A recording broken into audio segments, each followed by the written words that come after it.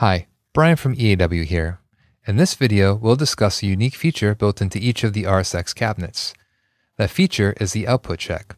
This allows for transducers and amplifier channels to quickly be checked without the need for an external noise generator.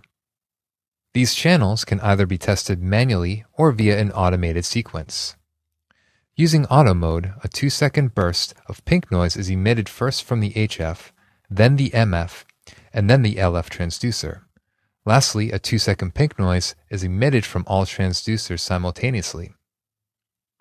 Alternately, pink noise can be activated from manual testing of individual or combinations of transducers and the corresponding amplifier channels.